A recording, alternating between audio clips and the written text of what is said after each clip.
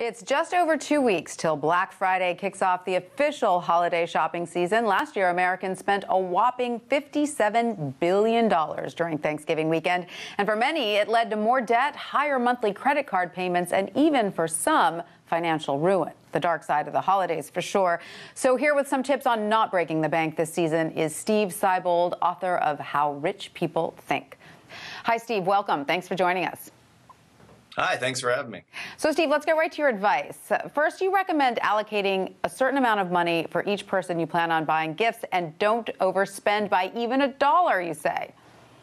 Absolutely. The holidays are about families getting together and celebrating and that type of thing. That's not about material possessions. So if it's a lean year this year, spend $5 or $10 or maybe $20 per person, whatever you can allocate, and make sure you don't go over. Don't let your emotions get into your buying and spending habits on gifts. But you say you can communicate that with your family, right? There's no shame in saying it's going to be a lean year this year.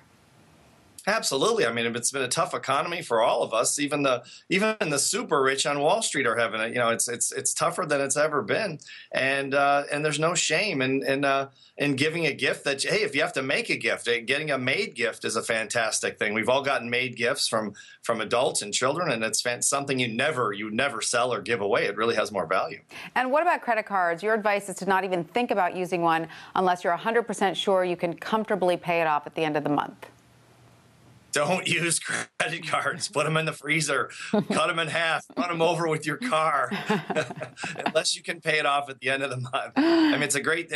You know, it's a convenient tool, but you know, there's just nothing like the pain of parting with cold hard cash. That plastic doesn't seem to invoke the same pain that we've all used credit cards, but I use cash if you can. Absolutely. You know, people get caught up in the heat of the sales, the Black Friday deals. Do you have any advice on how to just pull back and keep your head?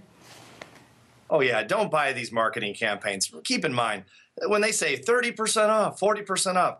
These people are world-class professional marketers. They've built the 30 or 40% into the product, into the price, before they ever discount it at 30. You don't really think they're going to lose 30 or 40%. Yeah. These are professionals making money. And Madison Avenue has gotten it down pretty well over the years, so don't fall for the bargains. Those bargains are going to be the best time you can buy is after the holidays when no one's buying and everyone's returning things. And, of course, you say remind yourself that you'd rather have which would you rather have, the short-term satisfaction of those expensive possessions or the long-term results of financial freedom and abundance, right, Steve?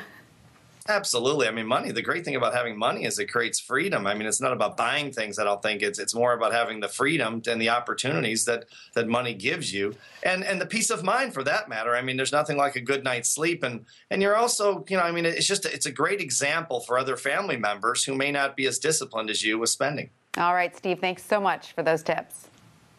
Thank you.